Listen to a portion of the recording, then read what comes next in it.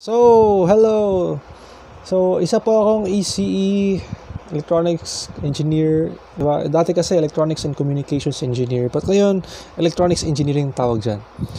This is a video for all freshmen out there sa mga bagong salpak sa universidad, no? Gusto mag-ECE or maging Electronics Engineer. These are my tips. Number 1, shift. Joke lang, hindi naman. Okay, I think your mind is made up, no? Clear and unequivocal. Kung gustong-gusto mo, sure na talaga, ECE. Pag hindi, well, you can watch this video. Okay, here are my tips for you freshmen out there na gustong mag-enroll or maging engineer in the future. Okay, so for freshmen, I would like to say, number 1, if hindi ka magaling sa math, don't worry. There is hope for you. Okay, bakit? Kailangan mo lang talaga is masanay. Practice habang hindi pa kayo naka-enroll. Anong mga subjects? So, number 1, basic algebra and a bit of trigonometry.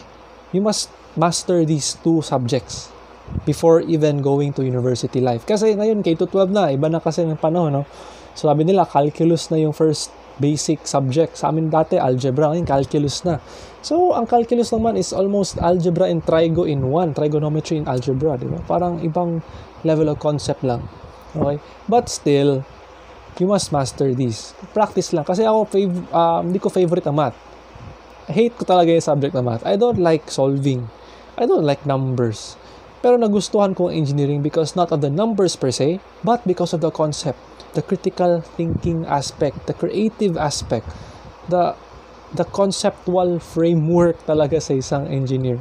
It's not about the math, okay? It's about the thinking, the skills, and also we're just using the mathematics as a language to express certain ideas. Yun lang, huwag ka matakot sa math. Madaming math, surely, but since you're a freshman, kayang-kaya nyo yan, practice lang. And also, pag freshman ka, I really don't like this subject, no? Engineering drawing. Kasi, number 1, pangit ng penmanship ko. Hindi ako magaling magsulat. At the same time, mag-drawing, hindi ako magaling mag-drawing. Well, although nag-draw ako artistically, but hindi ko siya passion, no? Ang hirap.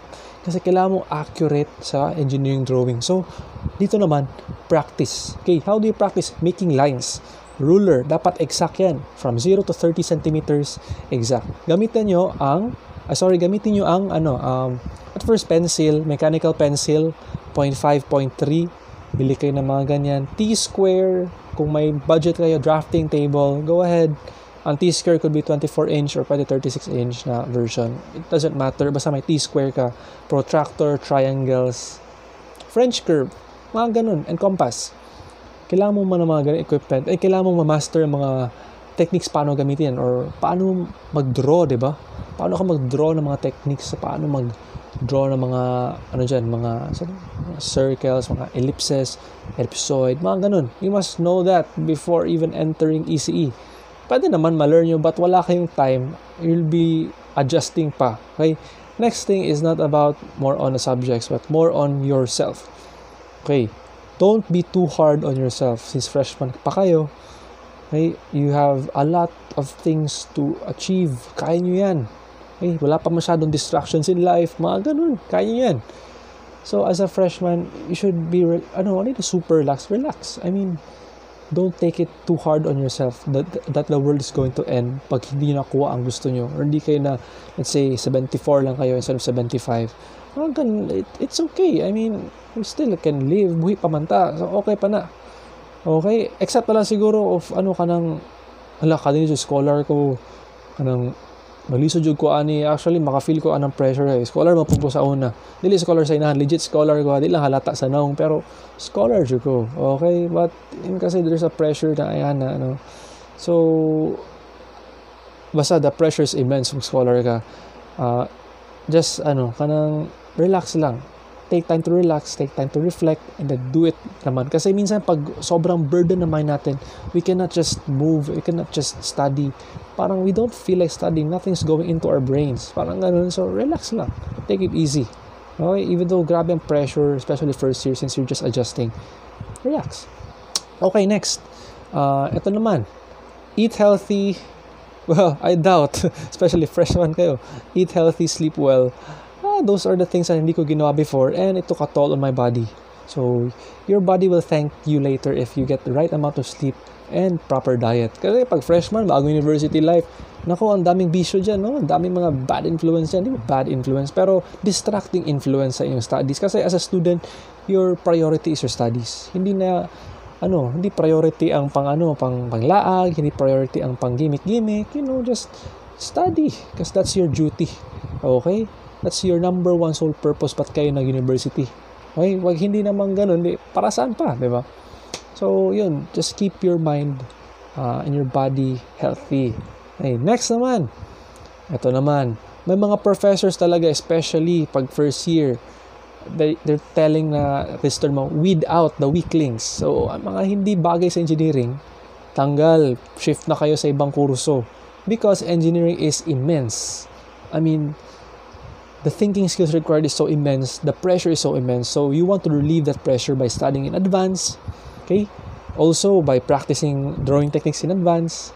And at the same time, be resilient. I mean, na yung mga professors na lisod jud kayo it's so difficult, they're so terrorizing, they're agonizing to deal with, they cannot even have compassion, they're worse than the enemies of the state, parang ganun.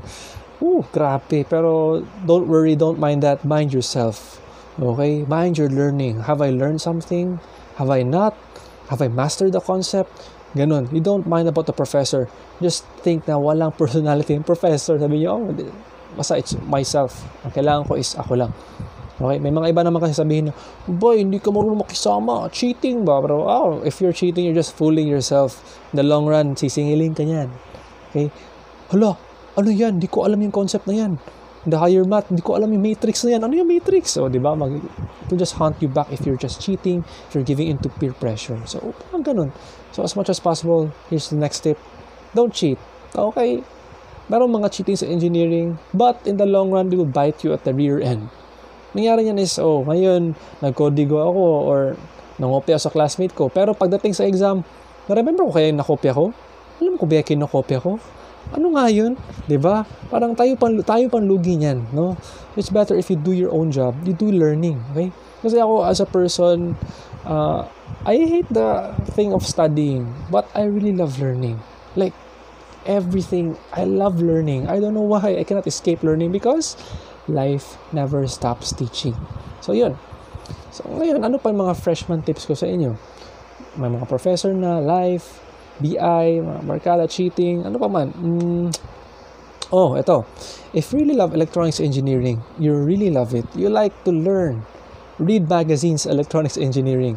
Just like this one. I'll get this one. This is an old magazine I got.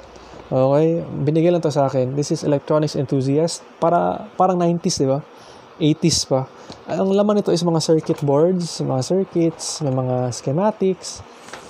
Okay, madaming mga information to read about the circuits, the operation, para hindi na kayo mahirapan in the majors. Sabi nila, academics, mas study lang. No, it's about the passion of design, the passion of learning the circuits. Yan ang engineering, electronics engineering. Okay? Hindi lang sila basta math lang, hindi lang basta physics. It's more than that. It's science and art beyond conception for me. That's why I really like ECE. That's why I chose ECE because it's really close to my heart. And the problem is, ba't ako nag-ECE? If you want to know, funny, very funny. Nag-start kasi ako before as, high school, guitar person. Guitar hero guy, hindi, guitar hero, legit guitar talaga.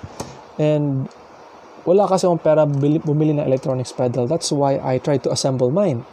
And I discovered you need electronics. You need a lot of knowledge electronics, not just kaila lang. No, you really need to study. You really need to dig deep. Gusto ko ng distortion pedal, ito yung circuit. Gusto ko ng chorus pedal, ito yung circuit. At first, I was really blind. I don't know what I was doing. But over time, over the span of 4 years, I kind of got the hang of it naman. Okay? Medyo matagal ang 4 years, pero to think hindi ako focus sa electronics na, parang hobby-hobby lang. Until it dawned on me na gusto ko talaga ng design. I want to learn electronics. I want to know the magic behind electricity and the concepts behind that. Mga ganun, gusto ko mag-design ng sarili ko. So, from the effects pedal, turn into a career. So, that was really kind of a jump. Napakalayo, no? As as a guy na, high school guitar hero dude, pumunta na sa college, mag-learn ng ECE, what a shallow motive, no?